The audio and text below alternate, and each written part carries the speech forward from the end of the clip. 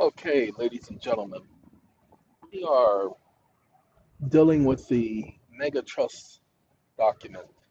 The mega trust document has, well, it's called a confidentiality and disclosure clause, or an NDA, non-disclosure clause. Let me give you an example of this NDA. And I wasn't trying to call it an NDA. I just realized that's what it was when I completed it. There are two clauses that I just added to the agreement, which makes it very close to a Cayman Island and what is that? Nevis Kitts Island Trust. We have a Nevis Kitts Island Trust. And so I'm not even using those as templates. I just know that the clauses that we're putting in are similar to the clauses that are put into a Cayman Island Trust, and a Nevis Kids Trust was set up pretty similar to the Cayman Island Trust. So a lot of the provisions in those instruments are inclusive here, but we've added a couple other clauses. So I can give you a little listen, little taste. Give me 1 second. Confidentiality and disclosure. No party to this trust agreement, save the natural person, shall have the authority and/or the right and/or the capacity and/or the privilege and/or the pre-sold ordination, including their estate, the United States and/or any of its representatives and/or instrumentalities, and any of the other involved entities, shall divulge any information related to the trust, its terms, or its operations to the public or any other party/entity without the express written consent of the trustee. The trustee shall have the sole authority to grant such consent, which may also be given verbally if deemed expedient by the trustee in their capacity representing the interests of the trust. This authority is exclusive to the trustee and may not be delegated except as provided at next. The arbitrator, as designated in the arbitration clause of this agreement, shall have the authority to permit disclosure only after the full implementation of the arbitration process and its associated parameters. This is the extent of this provision and its requirements as stipulated herein with respects to the aforementioned paragraph. Case citations. First Options of Chicago Incorporated v. Kaplan, 514 U.S. 938, 1995. Establishes that parties can agree to arbitrate arbitrability, giving arbitrators the authority to decide on their own jurisdiction. Okay, basically these are basic cases. First option is a well-known arbitration. The Dean Witter case is a well-known arbitration case. Okay, the Green Tree is a well-known arbitration case. This is just so that you guys know that the arbitration provisions are in conformity with arbitration laws and rules.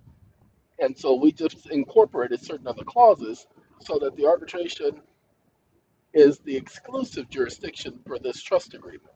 And that's what you want. Judges don't have any say so over the arbitration provisions. Now we've added about three more clauses today. Sorry, had to take my earpiece off, so I apologize to y'all. We've added about three more clauses today, five yesterday. Things that we knew were missing. And some of them that, through a little bit of inspiration, I came up with. And so, because we've added these clauses, we think that this document is just about done. I just have to go ahead and make sure it's cohesive. Okay? And once I do that, then we will work on the mega fat pack, which is the same thing, but it's going to be some differences. Okay? So, we'll get this to you guys, the program and everything, but right now you should be doing your research on arbitration. You should be doing your research on trust. Look, go to satcom911.com, satcom911.com. All you gotta do is SATCOMM, put that in Google, and put 911 after it. It'll take you right to the site. Okay, we worked very hard to make sure that we pop up there, one of the first ones. Okay, satcom911.com, and click on the black button. Start your own program and learn about trust. Once you understand what a trust is, how a trust works, then you'll understand how this trust works. Okay, that's just the beginning. Then you got to understand about arbitration. These cases right here, when you get this, ladies and gentlemen, we put the case citations in here purposely. And like I said, these are well-known arbitration cases. This document is 47 pages long. Won't be able to reduce it by much because it was 44 pages long until I did what I just did with adding in these two clauses, but we got to make sure it's solidified so it's a complete document. No joke, no complaining, no playing around. All right, that's that. Let's go to the hop. Now, ladies and gentlemen, let's talk about the $400 billion lawsuit. Many of you don't understand the lawsuit. We're sorry. We gave you the links in the last video to the lawsuit. When you get it, go all the way down to the bottom and look at how many defendants there are. 150. That means, and because we brought up RICO, conspiracy, and we brought it up several times, okay, pay attention. IRS tax topic 453 tells you you do not need to go to court if a judgment from the court will be unattainable. Well, the courts have not been allowing anybody to win against the Federal Reserve, and the entire time it's been in existence. So that means you don't have to. And if the Federal Reserve doesn't have to give you your 1099-C because there's no penalties for it, then you don't have to give them their 1099-C because there's no penalties for it. Do it in your capacity as a bank. Now, I'm not trying to tell you do what they do. I'm trying to tell you that everything that we're doing is the law. They just never thought anybody, well, they knew that it was a possibility that somebody would come up with this, but they just never thought that it would be now. No, of course they knew it would be now. That's why the system is operating the way it is. Okay? So, don't get stupid. Number one rule. KYSS, keep it simple. Stupid. Don't get stupid. Some of you are very stupid. I know you're going to think that that was a harsh thing to say. No, it isn't. Because I explicitly told people don't contact SATCOM and don't contact me regarding the lawsuit. And people have been contacting me all day. Stupid is what stupid does. Forrest, where's your mama at? No, where your mama at, Forrest? Man, she says it way better than I can.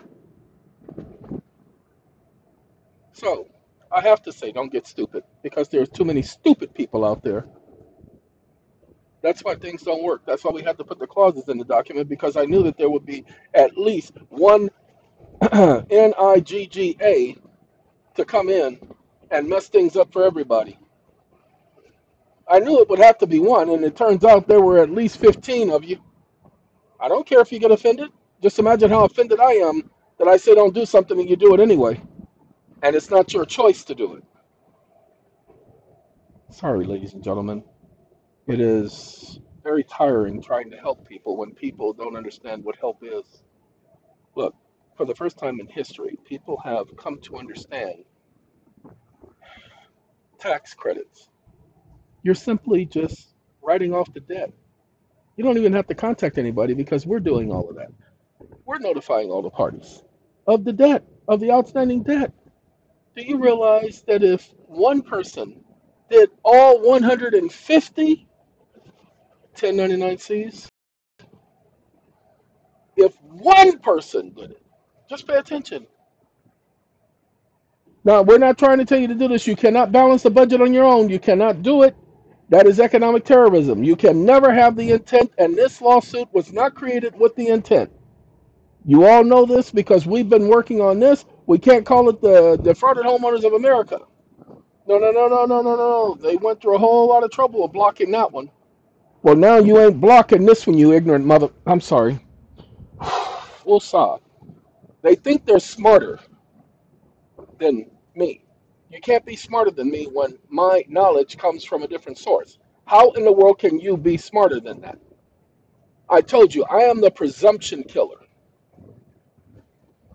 So before anybody says that I'm trying to balance budgets and all of that stuff, make sure you all understand. I've been talking about the Defrauded Homeowners of America lawsuit since 2011. We have websites and videos talking about it. So ain't nobody trying to do nothing. It wasn't until Saturday, well, Friday or Saturday, I forgot what day, but I believe it was this past Saturday the 1st, that I realized, wait a minute, all the people who are signing on to this lawsuit, they simply just get to write off the debt. It doesn't matter whether what the court says or not.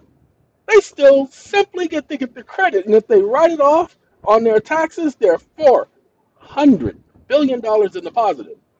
Nobody ever goes to jail for tax evasion because we, as a group, have the taxes to assign to our brother, our sister, our mother, our uncle, our cousin, our niece, our neighbor.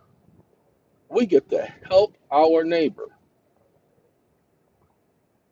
Like I said, you ain't never seen nothing like this. There'll be other people who will try to mimic, who will try to act like, you know, they can do just as much. I applaud you, implore you, and invite you to match it. Okay, you'll see it ain't easy. Pimping ain't easy. It ain't easy. But why not at least try to help your neighbor? Can anybody help a neighbor greater than 400 billion times 150? Go ahead, see if you can do the math in your head. And you write it off, guess what you're doing? You're killing all of whatever debt you may have ever owed and your future generations. Just like they took all of the gold, taking all of the monies you could have ever have gained, well, now you get to erase all of that debt you've been collecting. Talk about gaining control of one's securities. And with this trust agreement, now you get to do a Chapter 11. That's what the trust agreement is designed for. It literally takes all of your securities and puts it in one place. Remember, you have to gain control of all of your securities. Who knew that you could put it all in a trust and make it the trust res? Like I said, this trust does way too much. It is the most fortified, the most inclusive, and the most exclusive trust we've ever put together. We have done some trusts. We've done some pretty good work. But, and I say we, because can't get myself any credit for it. I got the original idea and everything from a different source, but I give the staff their credit because they're the ones who've been allowing me to breathe so that I could do this and put this together. I told them 2 years ago this is what I was going to be working on for you guys. I told them that I'm tired of them acting like we don't exist. So it's time for us to get their attention. Okay? So what I'm going to do is I'm going to tell y'all to hold on because we're going to get this going. Take care of yourselves, everyone. Stay out of trouble. And don't be stupid, please. Just follow the instructions. Many of you are talking about, well, I can't fill out the form because it won't let me. That means, guess what you have to do? You have to download the form, fill it in by hand, need your signature on it anyway, and then mail it out. We gave you the address. I don't know why people don't see in the description that we gave you the address. Lord have mercy. It is the district court out of D.C. The name of the court is on the title. I said it in the video. People are acting like they didn't hear me. Holla if you hear me. All right, ladies and gentlemen, y'all take care. Stay out of trouble. And please, don't be stupid. Gotta go.